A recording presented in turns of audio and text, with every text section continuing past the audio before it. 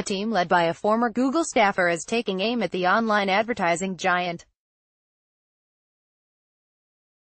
Called Atlas Protocol, the startup believes that the data accumulating on blockchains today can be used to better market to internet users tomorrow, an idea that has already received validation from some of the biggest names in Asian business.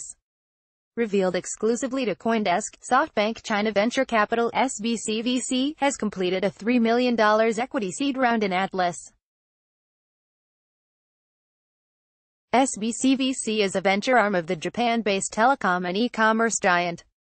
Other participants include BV, the venture arm of Chinese internet conglomerate, Baidu, Danhua Capital and Fenbushi Capital. Google, of course, earns the lion's share of its money by gathering data about user behavior and using it to advertise to them all over the web, while users have very little control over how much data the company collects about them. As such, Atlas is positioning itself to come out ahead of Google if more of the web begins directly interacting with public blockchains. The Atlas team knows the Google playbook well. It was incubated by the ex-Googler Blockchain Alliance, an organization made up of former Google employees now deeply involved in building out the blockchain ecosystem. Project co-founder Durian Lewis, himself a former staffer at Google, working on improving different applications at the search giant with machine learning. Lu's co-founder Cheng Li was also part of Google NYC, working on applications like speech recognition.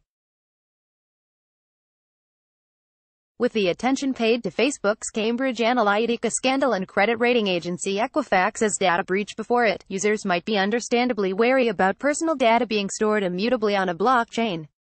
Atlas Protocol has sought to allay those concerns by promising that users will control their data and only share the information that they opt in to share.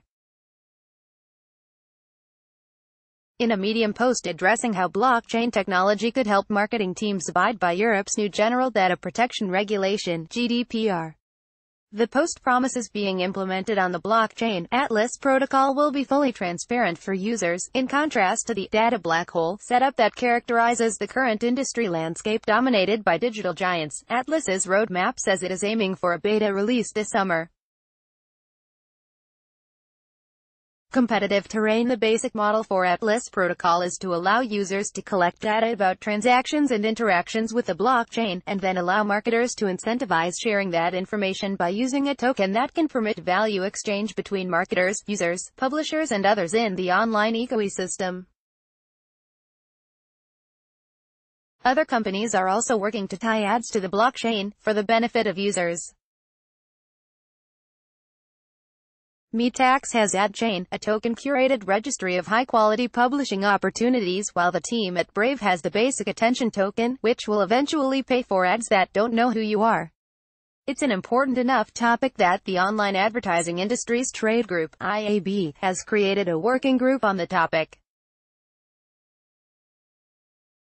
Also notable is that Atlas was incubated by Nebulous, a smaller blockchain protocol that wants to make crypto data more discoverable and usable. Atlas did a proof of concept as part of the Nebula's incentive program this summer after Nebula's encouraged developers to build decentralized apps or dApps on its blockchain.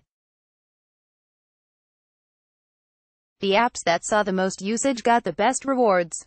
To make sure they had users, Lu explained that Atlas Protocol's Smart Drop system was used to reward the most active Nebula's users during the incentive program with free tokens as well. Over 100,000 users received NOS tokens this way, according to a statement. Softbank yacht image via Shutterstock.